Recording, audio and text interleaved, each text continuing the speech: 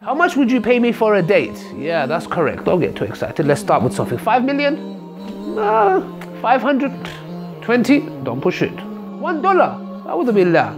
Well, the value of a date may seem insignificant to you now, but a date given in sadaqah will be as heavy as a mountain for you on your scale of good deeds when you meet Allah subhanahu wa ta'ala. The Prophet, peace be upon him, said, save yourself from the fire even if you give half a date in charity.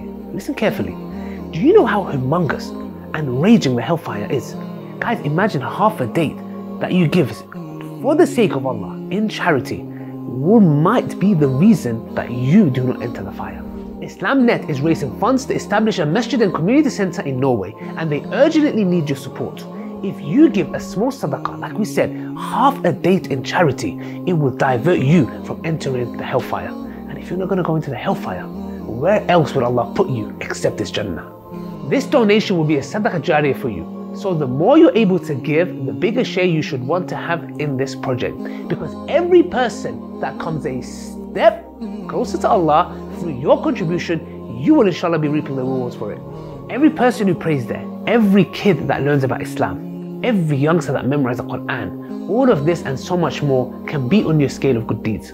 Click the link and donate what you can, and share the video for even extra reward.